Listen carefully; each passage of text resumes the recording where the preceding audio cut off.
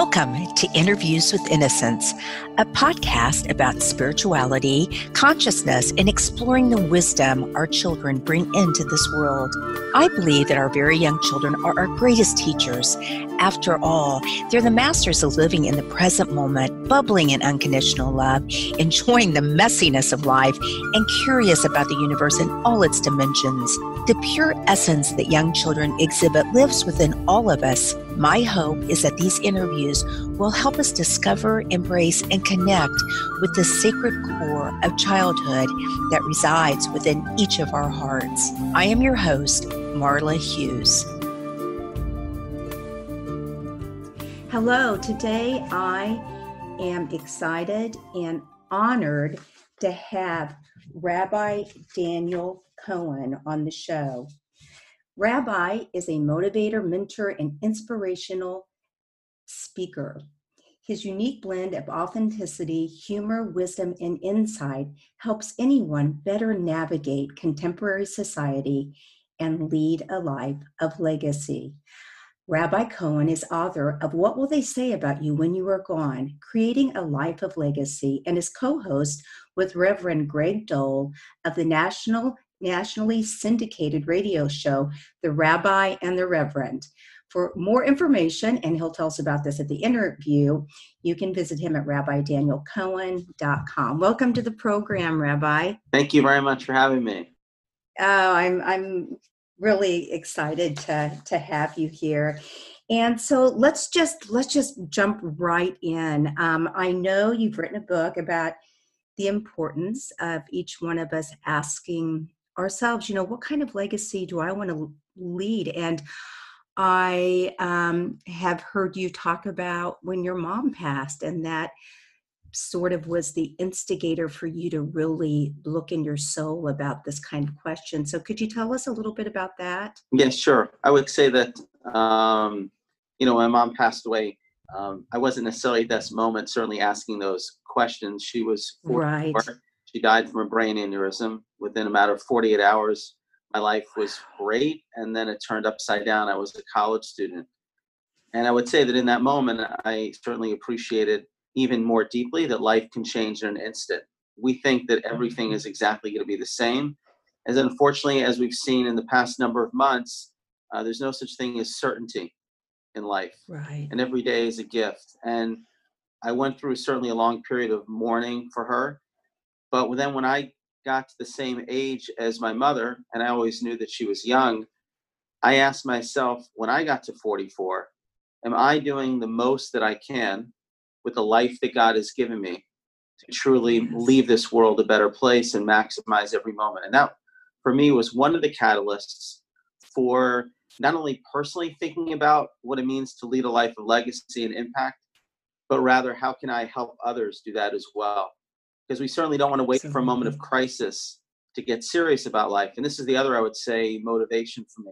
As a rabbi, I come in contact with many people, and sometimes I won't hear from people until there's a call that says, Rabbi, I'm in the hospital, or somebody said, pray for me. And that's when they get serious. And then I don't hear from them afterwards. And it's not because, God forbid, they died, but rather it's because everything's fine and they go back to life as usual. But life is not meant to be a highlight film. So the premise of the book is you're at a funeral, and as you walk out of the funeral, I think we all have this moment where we say to ourselves, what will they say about me? And then for about 15 minutes, we're motivated and we say, I need to spend more time with my family. I need to think about what's truly important. And then we go back to life as usual. So the concept behind the book is I help people identify what is your best self? What is the kind of life you want to lead? And then I take you on a journey of 7 principles to reverse engineer our lives so we lead the lives now for how we want to be remembered. Interesting. Wow. That's so fascinating and so important. Well, I just wanted to read this small part of the article you wrote about your mom.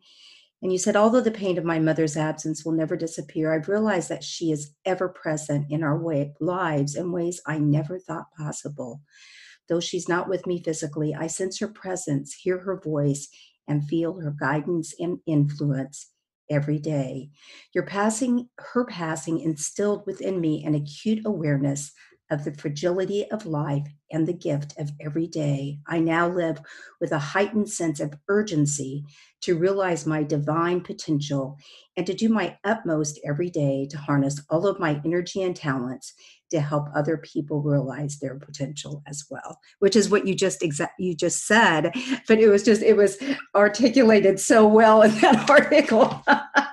So those kinds of things, it's okay to hear them twice in different ways. One of the things that I try to remind people is that, and I think this was a moment these past few months, I never believe that I'm trying to impose something from outside, but rather to help people uncover what's already in them. If you ask Yes. any human being and you really help them turn off the outside noise in a moment of confrontation with their mortality, there's no question that they'll start hearing their higher angels. The question is, how do they stay attuned to that higher frequency on a consistent basis? And, I think we can do that. And if we do that, our life will be so much more meaningful. Mm-hmm. I love when you say higher frequency, because that's exactly what it is. They're still here. It's just on a much, much higher frequency. So I know you have 6 daughters. Bless your heart. That's beautiful. And I mean, bless your wife's heart.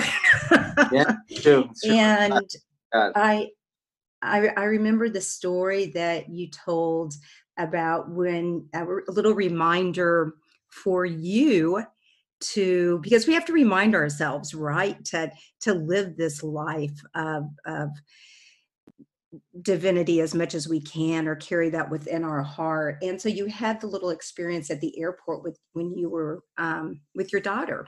So can you share that story? Because it was really touching for me.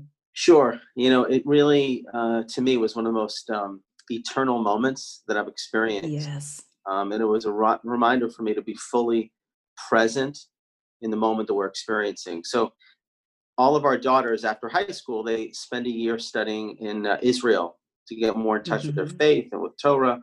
So we were at JFK Airport and about to send my second daughter, Michal, through security.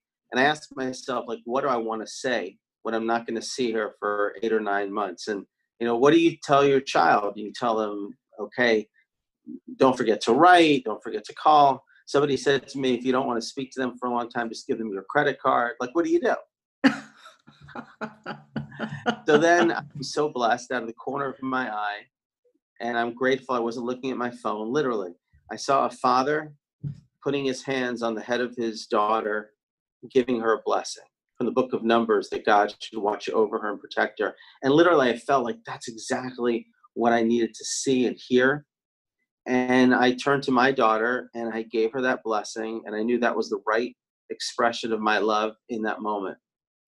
And then that was just one moment in time, which won't forget. And as I was leaving the airport, I said to myself, this feels really good.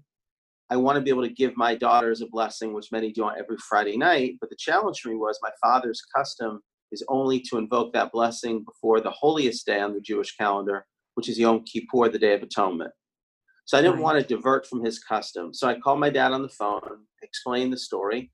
And he said to me with great of humility, he said, if you have an opportunity to look your child or grandchild in the eyes on a Friday night and give them that blessing, that's what you should do. And then my father said to me, if I had to do it all over again, that's what I would have done as well. And then I decided from that one moment, literally, it was 10 seconds, it generated blessings where I began to give my daughter's blessings, oldest to youngest. My wife, youngest to oldest. There's a traffic jam. And when they are not at home, now they're older, we call them on the phone, we FaceTime, wherever they are in the world. For years now, we'll give them blessings all because of that one moment in time. And then, I've shared the story in many different ways. People, the light from that one moment at JFK has exploded. And then a few days after I actually had this happen to me, somebody emailed me and said, it's not too late for your father to start giving you a blessing. So my dad, I called him up and I said to him, look, I'm in my 40s, you're in your 70s. Would you mind starting to give me a blessing? He said, no, he would love to. And every Friday morning, he actually got remarried many years ago. He lives in Israel. I call him up. He gives me a virtual blessing. He says, Donnie, I'm giving you a hug. And then I give the blessings to my children. And what moves me about that is, had I just not paid attention in that moment, somebody would have said to me, well, how was your trip to the airport? It's like, how was life? Well, it was great. But if we're open to seeing the miracles in front of our Right. eyes, that one moment in time is now not only eternal, but it is multiplied in so many ways. And Mm, when we lead our life realizing literally that we can bring heaven down to earth in any moment, if we're open to it, it's amazing how really special our lives can be. right.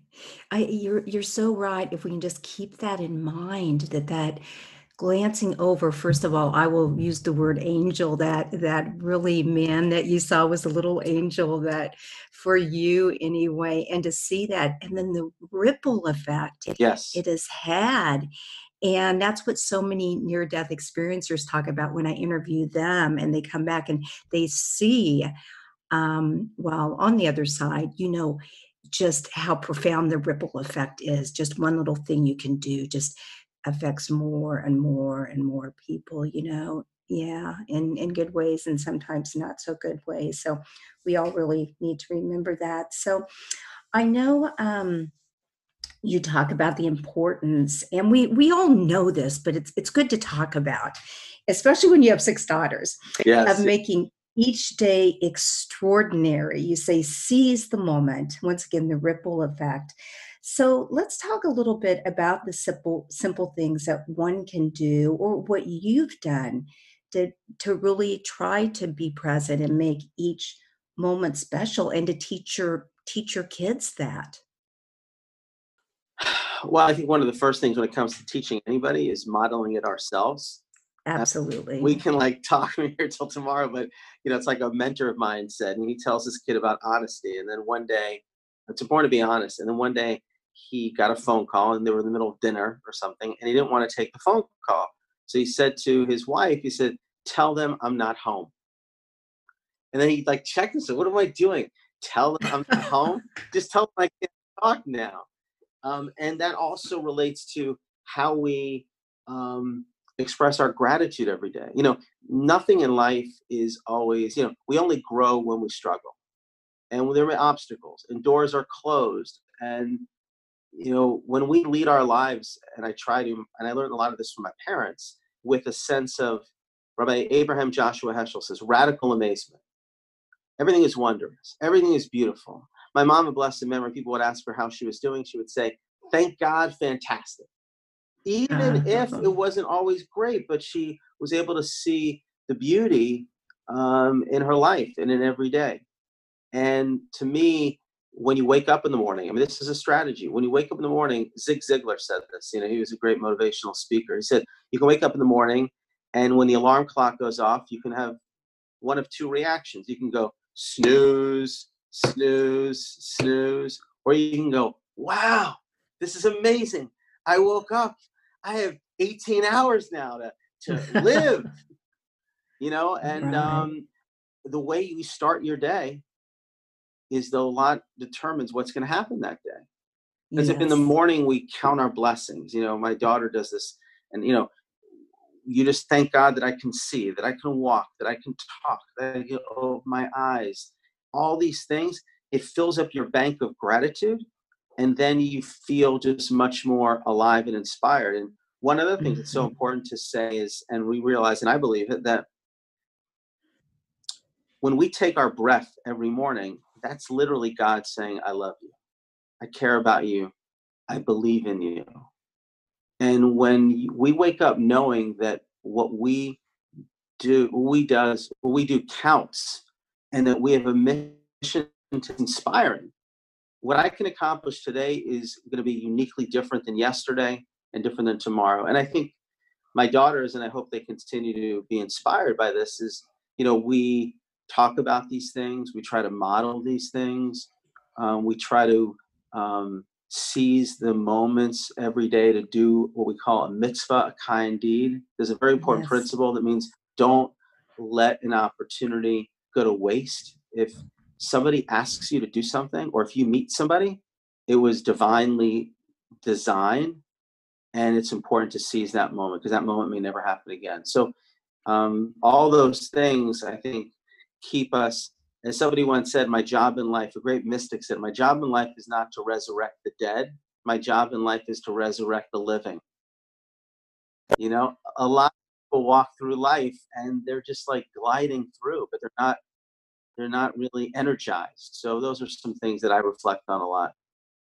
So I something that we raised our children Jewish, and I was raised Christian, and well, I'm more spiritual than anything else now. And Shabbat was always it was so profound for me, because I thought this is like the coolest holiday, because you have it every And it's Friday. amazing.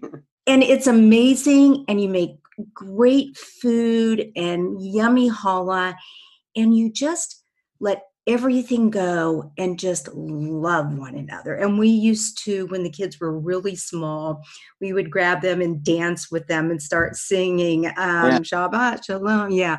And so, can you talk a little bit just about the importance of ritual? And if you're not Jewish, that's fine. You can still have a Shabbat and call it whatever you want to, but Yeah. the importance of it, and why you feel like that those sorts of things also, help you really connect. So I guess a couple of things. You know, one of the beauties of Shabbat is it forces us to pause and reflect. Now, I'll give you an example. I mean, when Yes. somebody is involved in, let's say, you're an artist, and literally for days on end, you're in front of the canvas with your eyes in front of it and you're painting. Any artist will tell you that in order to gain a perspective on what you're painting, you have to step back.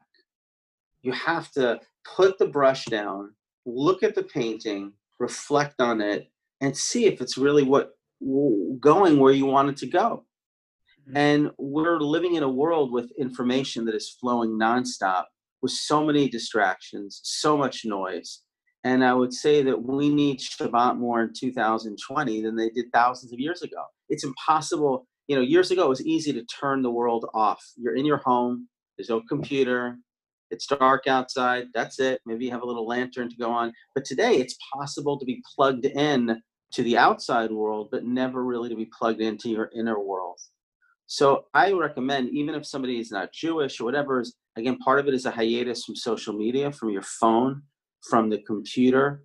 Give it a rest. Start with Friday nights when it gets dark, and don't open it again till Saturday morning. Just start with that. Start small. Right. And then you'll be amazed. Oh my gosh, no TV. I got to talk to the person next to me. I get to read a book. I get to go for a walk.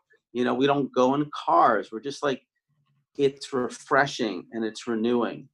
And I think also Absolutely. to move to ritual. Ritual is important too, because it creates a structure around the day. If I said to you, okay, just listen to your voice, what does that mean?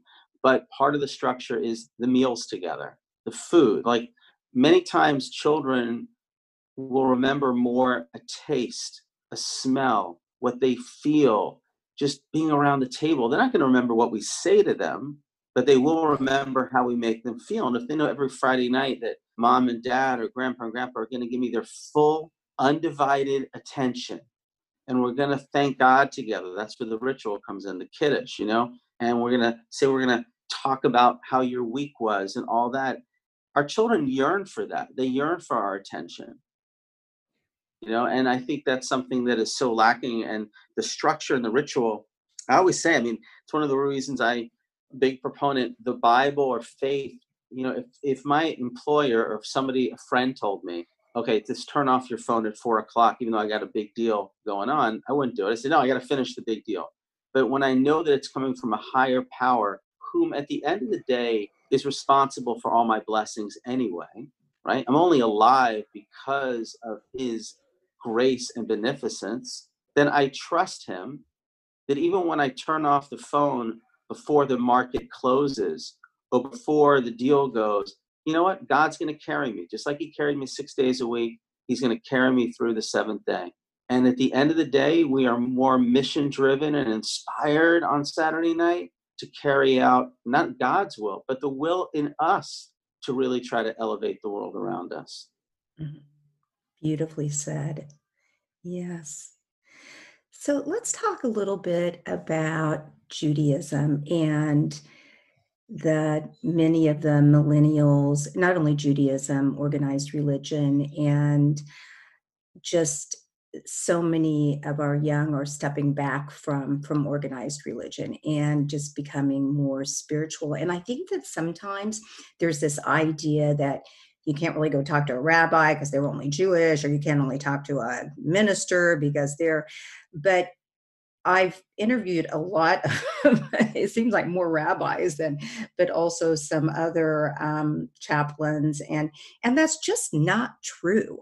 So I'd like for you to just to speak. I know I wrote you and said, what do the Jewish people believe about the afterlife? Because even though I raised my kids Jewish, I never heard that topic come up. So I'd like for you to speak to the listeners. Let's say that they just are not into quote religion, but just into spirituality, and also about the afterlife and the beliefs of Judaism. Yeah. So, I would say the first thing is, I'd ask somebody a question like, what gives you the greatest? I know it's one of the questions you want to ask me, but I'll ask it back to myself right now. Okay. I think, what gives you the greatest joy? Yes. Everybody wants to find meaning and joy and impact. And when you really sit down with somebody, no matter how, whatever they are politically, wherever they are economically, they will tell you that what gives them the greatest joy is feeling that life has purpose, that they have relationships, that they are loved and they want to love, and that they feel a sense that, that of a sense of gratitude and appreciation. They count their blessings, those things make their life rich. Rich and happiness has nothing to do with how much money you have. It has to do with, it's a byproduct of the life that you lead. If you're leading a life that is other centered, that is giving with good relationships, and you're kind and generous, that's what's eternal. And I'd say 99.9% of the people, if you actually ask them that, and you talk about the, near death, if somebody's very sick, they're not going to say, oh my gosh, I wish I traded more stocks and made more money. They're going to say, you know what, I wish I spent more time with my family, with my friends, and I wasn't like running around with the chicken.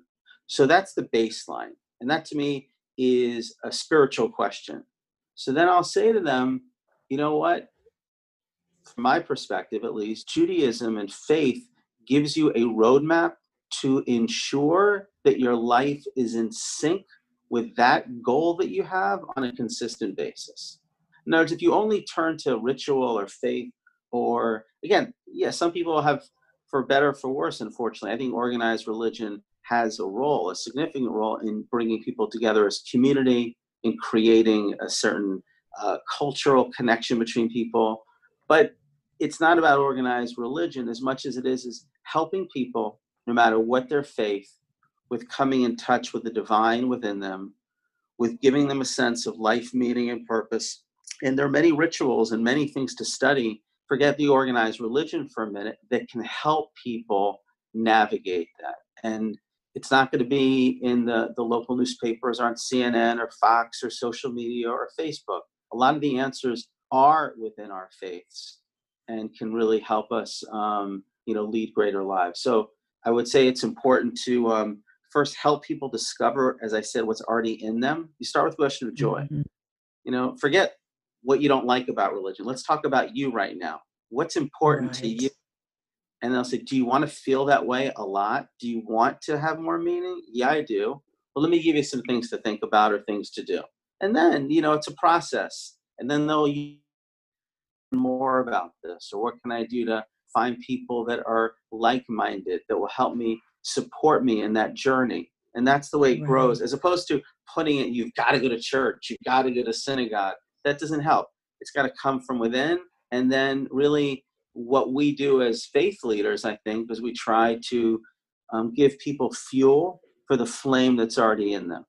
And then once they feel the warmth, and I say this to my kids too, like I would say sometimes when I'm trying to motivate my children to do something good, this is when they were smaller, I said, when they do the right thing, I say, how does it feel right now? I get them in touch with the spiritual. I'll say to them, your soul is smiling right now. They still kid me about that. But you feel good. And then like when they don't do something nice, not that it happened too often, say, your soul is crying right now. Yeah. Like nobody, if you do something wrong, let's say a kid hits somebody else. For a moment, they feel, oh, I get to hit. At the end of the day, inside, there's something after I say, you know what? I wish I didn't do that. Or I didn't say Right. that. There's a certain, Absolutely. but you feel good when you go help. And I'm trying to help them, get more in touch with that side of them. So when I'm not there to guide them, they have the tools and the spiritual muscle to be able to move in that direction on their own. Right. And isn't it interesting how when we help them, it turns around and helps us even Yeah. more, to look at our own selves and remember when we were, had that innocence and Yeah. One question, which I didn't answer, but I'll just touch on it for a minute, is the notion of the afterlife. Because, yes. my feeling is once somebody believes that there's something inside of them that is intangible, that there's whatever you want to call soul, a spark, the divine, then that soul is indestructible. That soul is eternal. Then the afterlife is simple because it just means just because your body does not exist anymore, the body is a vessel. The soul, you exist forever. And the afterlife is a state of being in which you may not have a body, but your spark, the divine, who you are, is still real. And sometimes that soul we put back into a different body. I mean, some people believe that, many in our faith do, not everybody. That's reincarnation, that a person may have other things that they need to do for perfection of their soul, and they come back to this world with another role. Right. Thank you. I was really happy when I got that answer from you. Oh yeah. Yes, it was beautiful.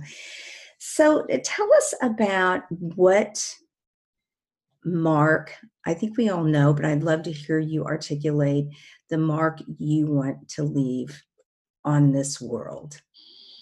Well, it relates a little bit, I guess, to what I said about my mom. I mean, God doesn't ask any of us for perfection. That's impossible. But God does ask us to, again, realize the divine potential that He implanted within us to become our best selves every day, do the best that we can. And then He asks us to create impact on the world.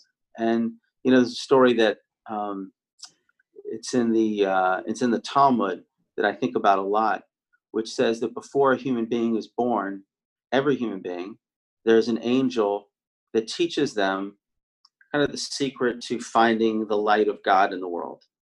And it says there the baby can see from one end of the universe to the other. It sees what God is all about. And then right before you're born, the angel places its finger underneath our nose, and that light is buried deep inside. It's not forgotten, but it's buried. And then at the very end of our lives, physically, we are greeted by an angel.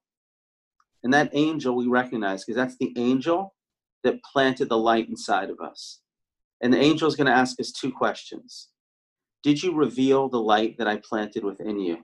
Did you try to become the best version of yourself every day? And then did you share that light with the world as best as you could every day? And that's my goal in life, to try to be grateful for every day, to be the best version of myself, and then to try to create as much impact as I can. Wow, it's so interesting you just told that story because it was the first story. I think it's the Babylonian, is that how you Yes, say that? Babylonian. Talmud. Yes.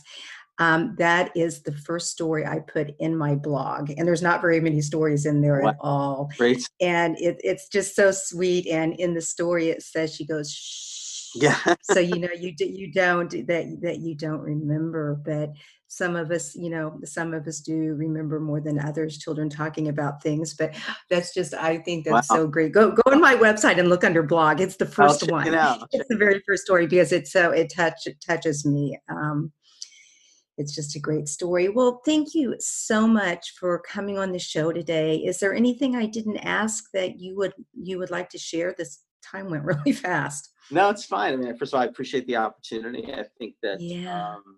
we're also living in a moment now when there's an opportunity for us, not to, again, it's very hard. A lot of people feel a lot of emotional anxiety. They feel fear. Mhm. They throw their hands up and wonder, what can I do? And it's important to remind ourselves that, in this moment, God says there is something that you can do. And if we can, change a corner of our universe and just try to light up somebody's life every day, that's the freedom that we have. We don't lament the darkness, but we increase the light. And everybody that's listening has an opportunity to increase the light. Could be at the supermarket, could be along the road, could be with a family friend, just reaching out to somebody every day. Not only will they be moved, but it'll move us, and slowly that light will really emanate around the world.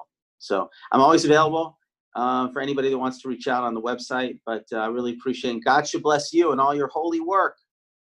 Oh, thank you so much. And just remind listeners what your website is one more Okay, time. sure. It's www.rabbidanielcohen.com. And if you go on the website, actually, they can download for free the first chapter of the book, which is about kind of helping you identify what is your best self. So feel free to download that and go from there. Great. Well, thank you so much. My pleasure. We will see you soon. Bye. Okay, bye-bye. Thank you so much for listening in today. If you want to learn more about the show, you can find us at interviewswithinnocence.com and on Facebook or Instagram at Interviews with Innocence. Please write me a message, tell me what you liked, and let me know what else you would like to hear. I would love to hear from you. And if you liked what you heard, please leave us an iTunes rating and review. It helps other listeners find the show. Thank you.